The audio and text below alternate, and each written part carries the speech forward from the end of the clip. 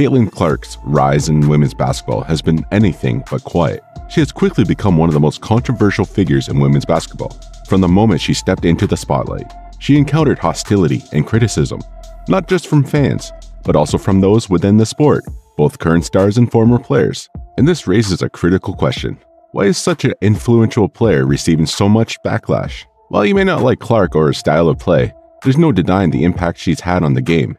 Recognized as one of the WNBA's most impactful players, her contributions are significant, yet they seem to attract more hostility than praise. What makes a celebrated athlete the target of widespread hate? Stick around as we dive deep into this complex relationship between Clark and the world that can't seem to decide how to feel about her. From the very start of her WNBA career, Clark faced a challenging welcome. In her third game, she was unexpectedly hit by a heavy screen from Breanna Stewart that knocked her off her feet, symbolizing the tough road ahead. This physical play, combined with other rigorous defenses she has faced, created narratives suggesting a lack of acceptance by other WNBA players. And the situation escalated when Charles Barkley voiced his thoughts on national television during the NBA's Western Conference Finals, suggesting that other WNBA players were jealous of Clark. Barkley passionately defended Clark, pointing out the benefits she brought to the league. His words were clear. Y'all should be thanking that girl for getting y'all ass private charters, all the money and visibility she bring into the WNBA. Don't be petty like dudes. Listen, what she's accomplished, give her her flowers. Stop being petty, all you women out there. She got y'all ass charters. She bringing all y'all this money to the table, but y'all being petty like dudes. However, several WNBA player stars quickly countered Barkley's claims. Shanae Ogwumike took to X, emphasizing the league's support for the new talents. She wrote, "Every WNBA player I know supports his rookie class and are grateful for the spotlight and money that Caitlin Clark, Angel Reese, and company are bringing to the W." Similarly, Jonquel Jones expressed confusion over the alleged widespread jealousy towards Clark. She also wrote, "Interested to know who are all the women that are hating on CC. I'm seeing a lot of coverage about it, but I don't see the hate. I'm also not a big comment reader, so I might have missed it." Further challenging Barkley's comments, Derica Hamby voiced her concerns also on X, questioning Barkley's display of the situation, stating, "Seriously, what the F are you talking about?" And this collective defense raises a critical question. If there is truly no hate towards Clark, why was there such a strong need to publicly defend the league's atmosphere? But that's the Clark effect, unfolding right before our eyes. Clark has elevated the sport beyond its traditional boundaries, thanks in large part to her extraordinary shooting skills. Her ability to consistently hit long-distance shots far beyond the typical three-point line has not only excited fans, but also drawn comparisons to NBA superstar Steph Curry.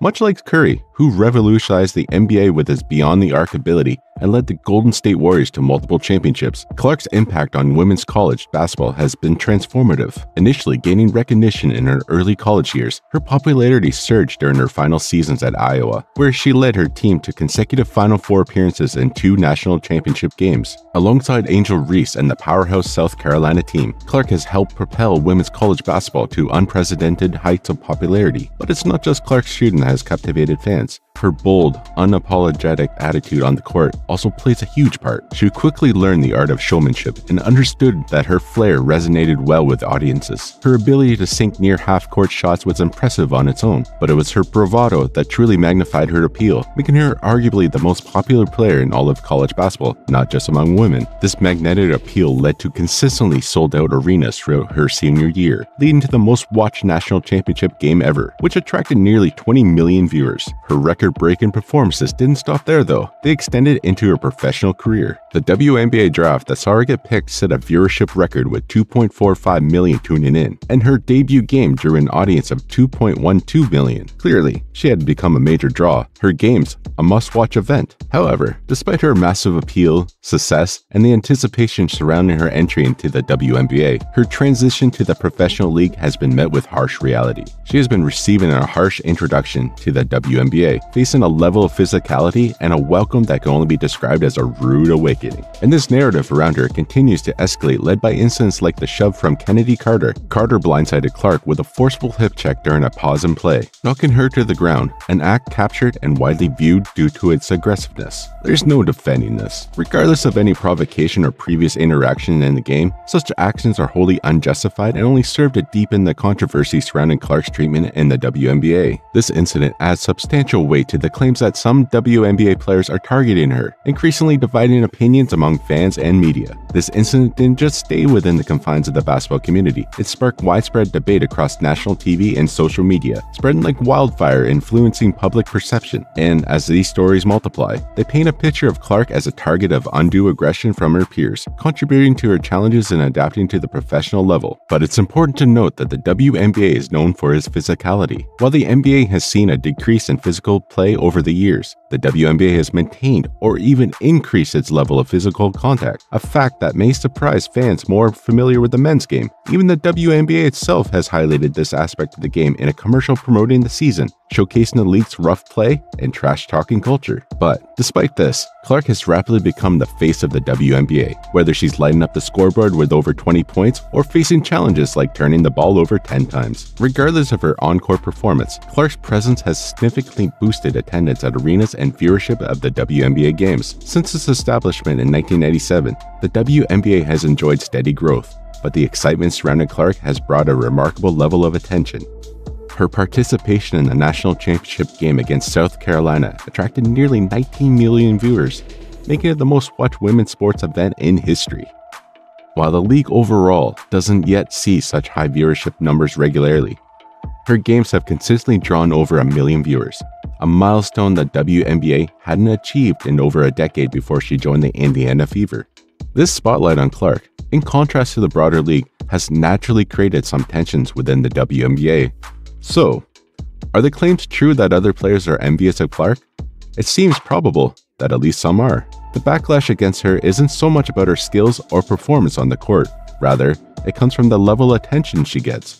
Despite not necessarily being the best player in the women's basketball, she has become one of the sport's most prominent figures. Her rise to stardom has brought intense media focus and significant endorsement deals. And this level of success has created feelings of resentment among some of the longtime WNBA fans and her peers. They feel that the spotlight and accolades CC receives are exceeding her achievements in the league, leading to a sense of injustice that she is receiving more recognition than they believe she deserves. However, jealousy and envy are part of human nature, existing long before structured beliefs of religion. Okay, let's consider our personal experiences for the moment. Isn't there a time when we felt the touch of jealousy?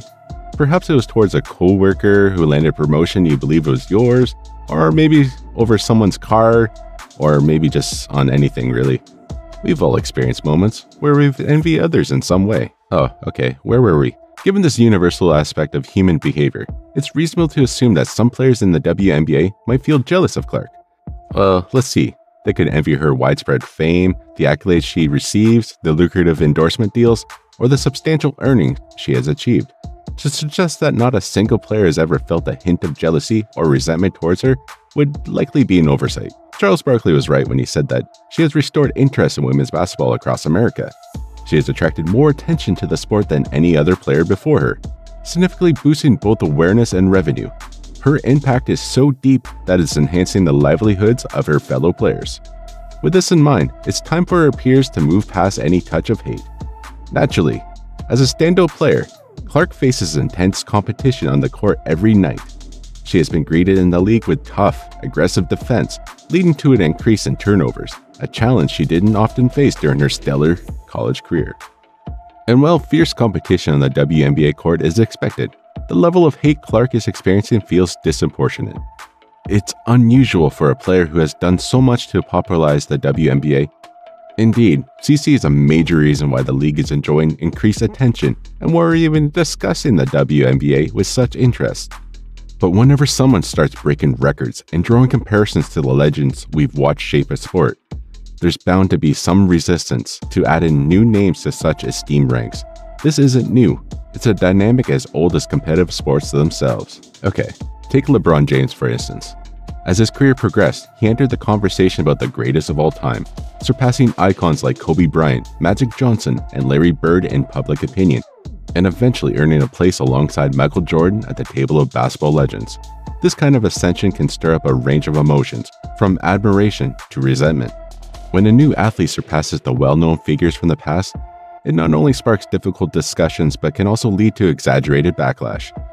This reaction, while intense, is a natural part of the evolution of sports and the re-evaluation of what greatness means in each new era. and Clark is on the same path. But despite these early obstacles in her rookie season, Clark continues to perform impressively, averaging 16.3 points, 5.5 rebounds, and 6.2 assists per game. Her resilience and skill remain clear as she navigates the high expectations of professional basketball. The challenges she's facing are typical for any rookie transitioning from college to the pros. The professional game is quicker, the players are tougher, and the overall competition is more intense. These factors are clearly affecting her, but there's every reason to believe she'll adapt and overcome these initial hurdles. But currently, the draw for fans isn't just about watching a rookie struggle and grow. It's about seeing the same dominance that made Clark a collegiate sensation. Her remarkable ability to sink long-range three-pointers drew crowds and television viewers alike, helping to propel Iowa to a national championship game with a stellar 34-5 season record. Her skill on the court is a big reason why fans previously packed arenas. And if Clark continues on her current trajectory, she might just become the WNBA's answer to Steph Curry. This isn't just about the victories, although those are expected to be numerous. It also means stepping into the spotlight as a figure that attracts both intense admiration and scrutiny from fans and fellow players alike. This situation is part of the package when a player rises to stardom rapidly. As Caitlin navigates this landscape, the attention she draws will likely intensify the debates about her role and impact within the WNBA. It's this very dynamic that explains why some WNBA players might feel bitterness towards her, viewing her as a threat to the status quo or envious of the spotlight she commands. As we continue to watch her career unfold, her journey will not only shape her legacy, but also influence the broader narrative of women's basketball, highlighting why she has become one of the disruptive figures in the sport.